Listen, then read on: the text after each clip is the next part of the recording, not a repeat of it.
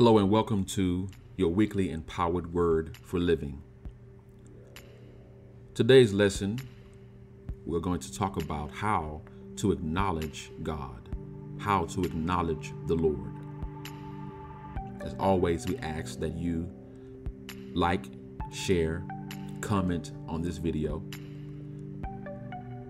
and subscribe to this channel and click on the bell notification so that you'll be notified every time we bring up a new video empowering your life with the word. How to acknowledge God, how to acknowledge the Lord for your life. Proverbs 16:9 says, "A man's heart deviseth his way, but the Lord directeth his steps."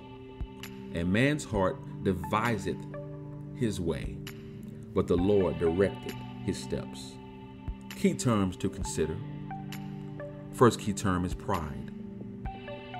Pride is the exaltation of self, majesty, arrogance, and a bad sense. Second key term is humble. It's to be lowly and to be meek. Third key term is direction. It's a statement that tells a person what to do, how to do it, and in order of instruction. The lesson aim for today is to encourage you to acknowledge the Lord in all your ways. Acknowledge the Lord in all of your ways. Even though the King James Version is written in Elizabethan English, the Bible is pretty clear and simple. It is not so deep and difficult to understand. It is really easy to understand. All you have to do is get acquainted with the author. Develop a personal relationship with God, and His Word will just open up to you. This is certainly the case when it comes to the subject of divine direction. Obtaining divine direction is not a difficult thing to do. God has already given us explicit instructions on how to do this. They are found in the words of the lesson text. It's pretty plain. If you want divine direction, do these things mentioned. It all begins with trust. Proverbs 3:5-6. Trust in the Lord with all thine heart, and lean not to thine own understanding. Acknowledge him in all thy ways, and he will direct thy path. If you want divine direction, follow these steps. It all begins with trust, then leads to the second step, which is to lean not in your own understanding. Lean on God and his unchanging word. Once you get past these two steps, you are ready for the third step, which is to acknowledge the Lord in all your ways. Again, this sounds real simple. It sounds real easy.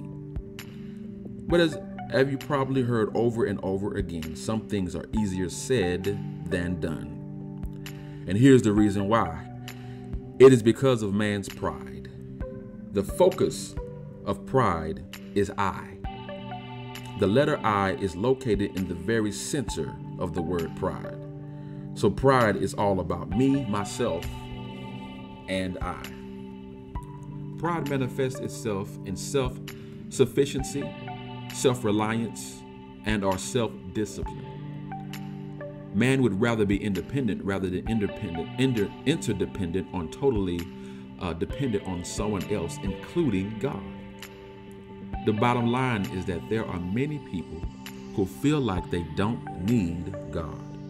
They feel like they can make it through life on their own. One of the expressions that may be used by the person caught up in pride is, "I got this." If they get lost along life's way, they refuse to stop and ask for directions. They persevere even if they run into a brick wall. If you want divine direction, acknowledge the Lord in all your ways. The key word here is acknowledge.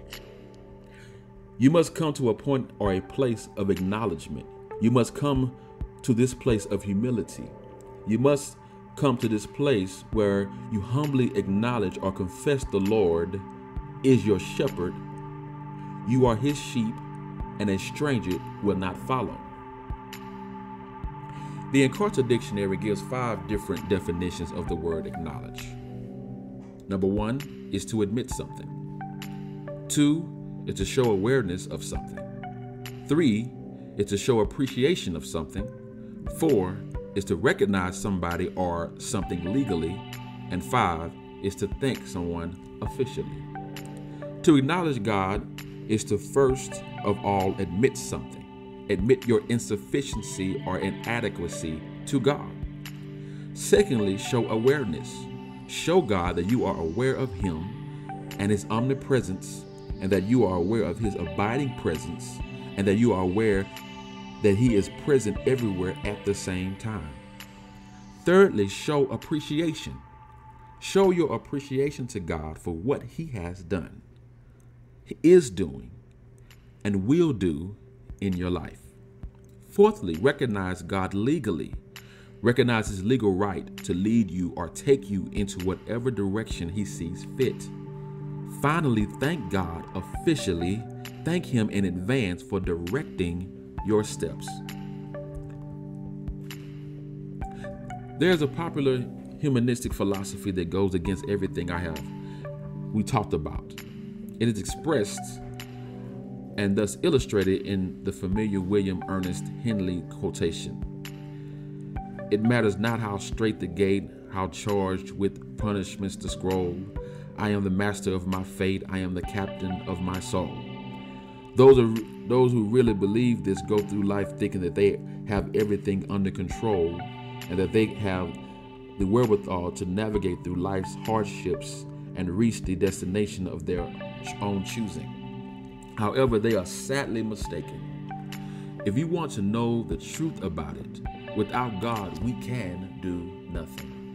Without Christ, we would fail. Without him, our lives really would be drifting like a ship without the sail, like the song says. We are not the masters of our fate. We are not the captain of our souls. This is why we must acknowledge the Lord in all of our ways.